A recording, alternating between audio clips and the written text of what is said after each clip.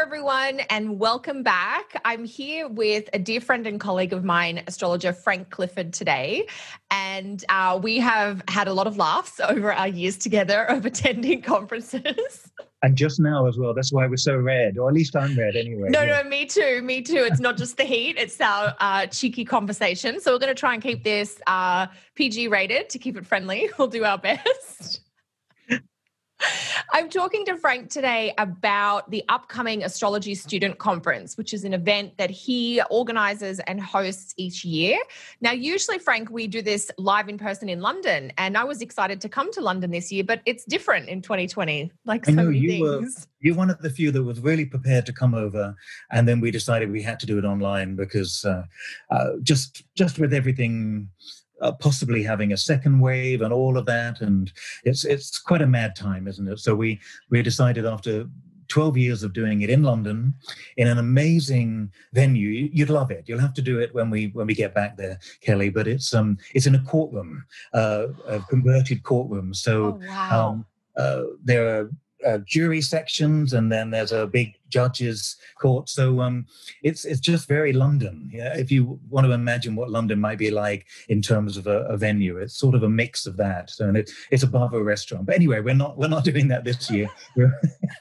I don't know why I'm selling it to everybody, but we've done it for 12 years, pretty much there, and it's been. Wendy calls it a sexy conference because we have, which makes me laugh, because we just have some great speakers, people who have great followings. People love to meet them in person. The speakers are charismatic and they know what they're doing. So over the years, we've just invited people that Wendy and I really appreciate and respect to come in and do things. And but this year we've doubled it up and expanded it and made it an online conference for everybody. Yeah.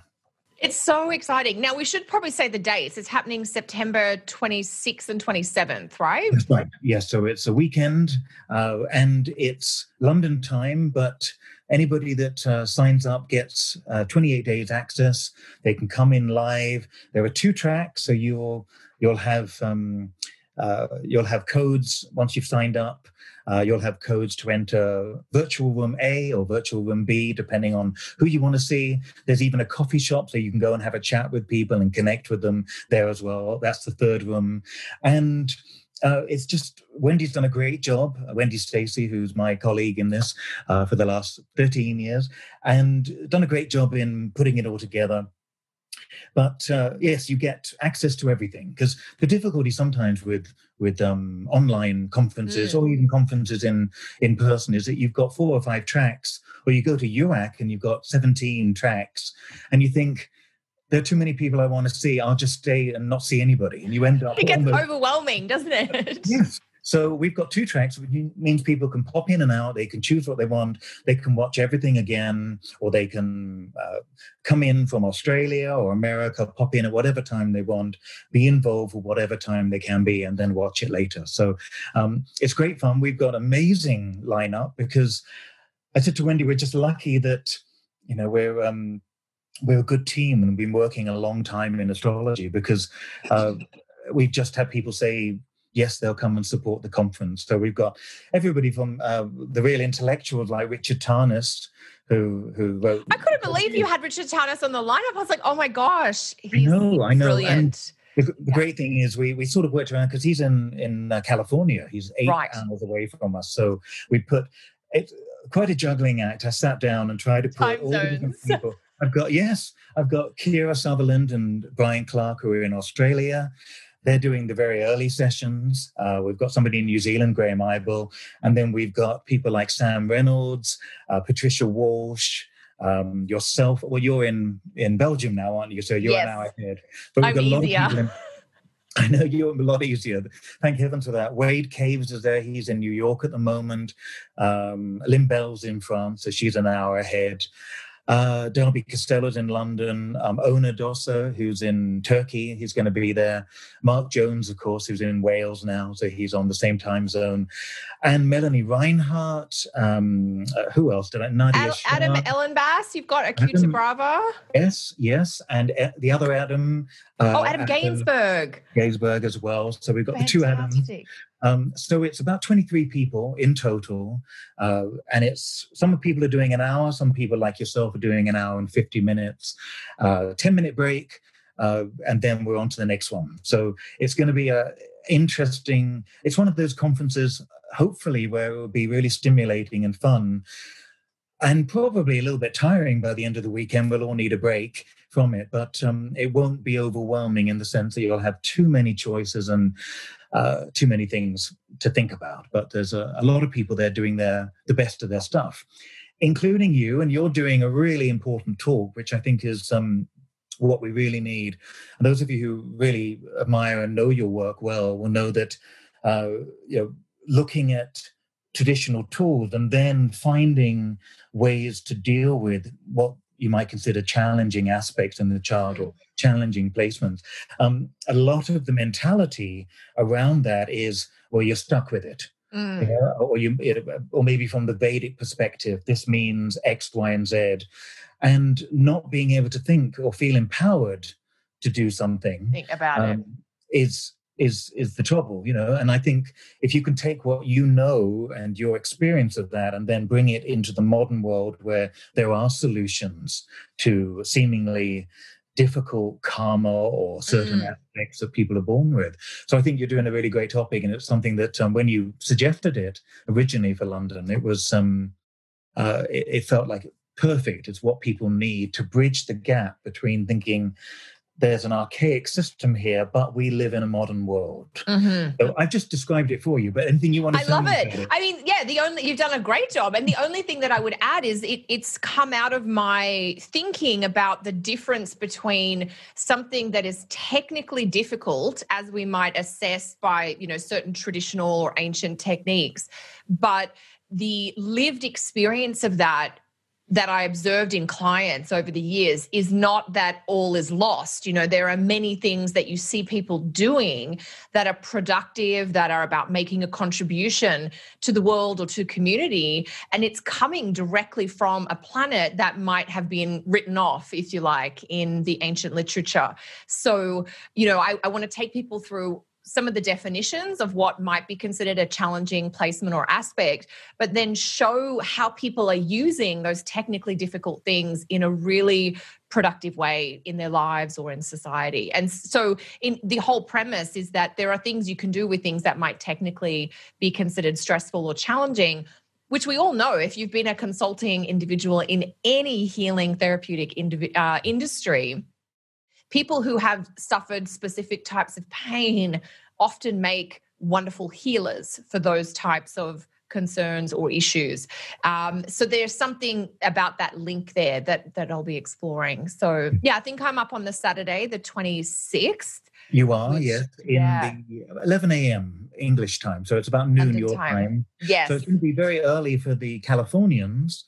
They'll have to get up or watch you a bit later on. But the idea is to record everything in the moment, and then we have a webmaster who's uploading it very quickly. So even if you come in, you think, I've missed Kelly, and there's, in that evening, you might want to see the repeat of that on your... Yeah, I think it's so important these days, isn't it, that people are connecting. One of the good things, dare we say it, coming out of 2020 is that the astrology community has grown and blossomed because there are now people who wouldn't be able to physically travel to some of these conferences that can access the teaching and the connection.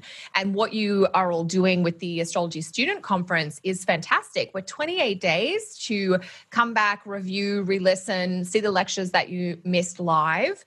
Because when you say 2-track, Frank, what you mean, I guess, for people that might not be familiar is in each lecture slot, there are 2 choices. There'll be 2 different presenters going on, and you might want to go to half of each, or you might choose one over the other. But it is so frustrating, isn't it, when you're at a live conference where you think, I missed out. But that's the advantage of the online experience, is that you've got a full month to review those recordings. Do you remember UAC, where they put people in certain rooms that got filled up so quickly? I think you and I had that. We had that problem.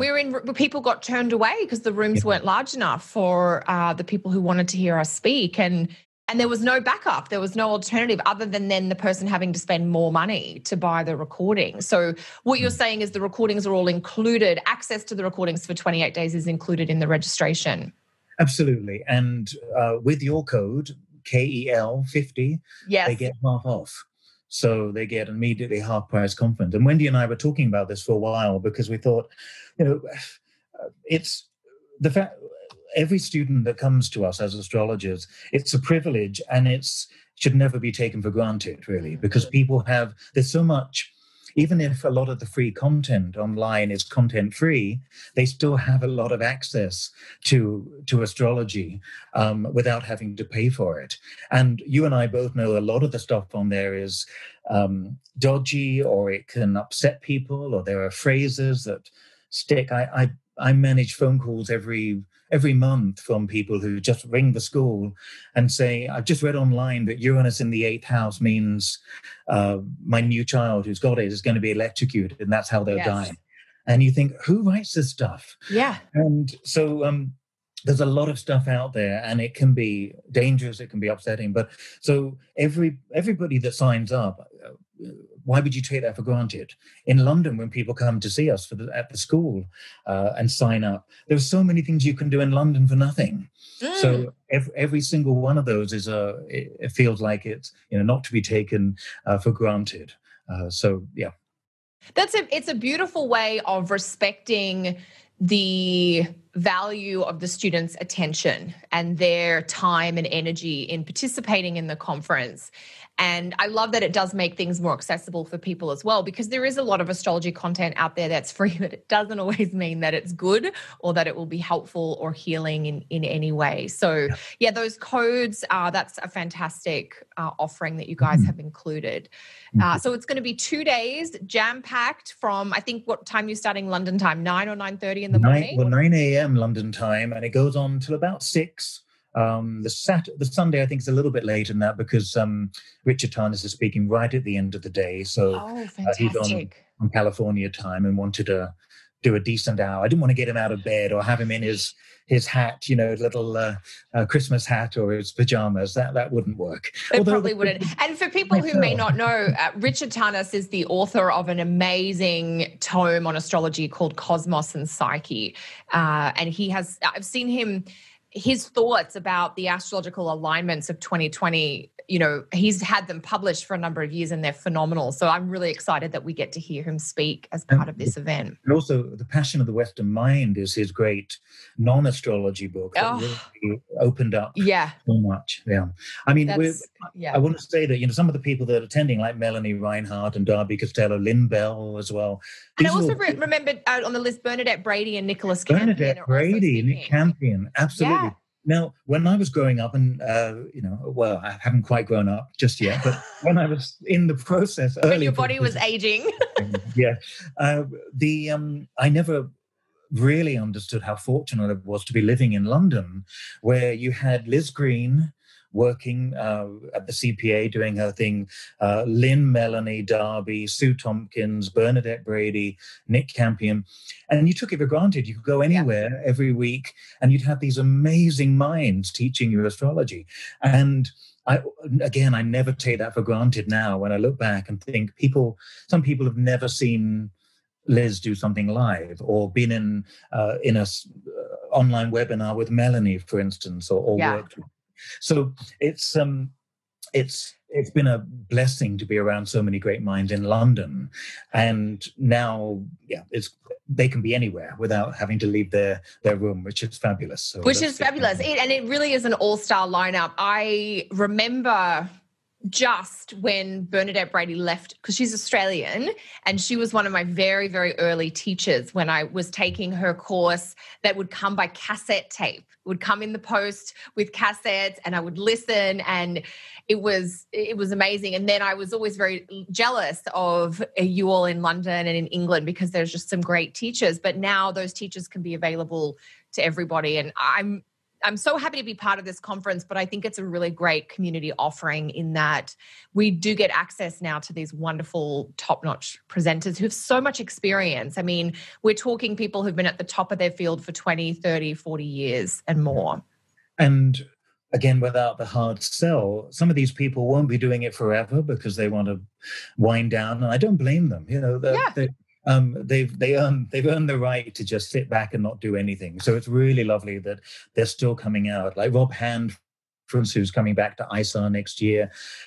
Maybe it's his swan song, we don't know. But we're very aware that that generation that you and I grew up admiring and learning from are not going to go on forever as teachers and as lecturers. So I'm trying to grab as much information as I can from them. Yes, we want to take whatever they can offer us while the offer is there. Yeah. And so for people to sign up, Frank, you've mentioned the code, which is great. What's the best website or URL that people should use to register? www.astroconference.com, and on there's a booking form. Once they get into the cart, they can add your little code, your coupon code, Excellent. KEL50, and that immediately turns it from 199 to £99, which these days is probably about $120 for Americans. American dollars, and that's for 2 days of training. That's an incredible price. Incredible price. So that's great. And as I say, two track, 2 options, and be able to watch it all again. So that's fun. We're going to have fun. Wendy and I are going to need a nice glass or bottle of wine at the end of the weekend. I'm sure everyone will after that, but it's a tour de force. So we're delighted that you're going to be with us as well, Kelly. So thank you. Yeah, thank you so much for having me. It's my first time speaking for you, and I'm thrilled, but I'm just really looking forward to the whole experience, because the whole buzz of being able to be online and connect and share and be part of the community is so enlivening for all of us. So thank you, and thanks to Wendy for putting this together. Thank you. And the thing that I've learned as well recently is the chat room as well that goes on. Yes. And that can be incredibly supportive and helpful. People sometimes share as they're listening to something. They might say, well, I'm having that. And then all of a sudden you've got 5-10 messages from other people offering help, offering advice. And I look through it later and I'm really, really touched by not just listening to somebody, it's also bringing the people together. And that feels really lovely too. So that's a bonus for everybody, I think. I agree. I think the learning and the actual presentation is only a part of what makes the experience such a rich and healing and stimulating environment, because that chat in the, I've got that and this is how I approach this, or this, it's that sharing amongst peers, I think is equally inspiring, and, it's equally a way to access wisdom. So you kind of got to be in the room to create that spark and that magic, I think. Yeah, wonderful. Excellent. Well, you'll be creating more than that yourself. So thank you for that. Appreciate you so much, Frank. Thanks for talking with me today. And we hope to see you all at the conference on September 26th and 27th. Thanks, Bye Kelly. for now. Bye-bye.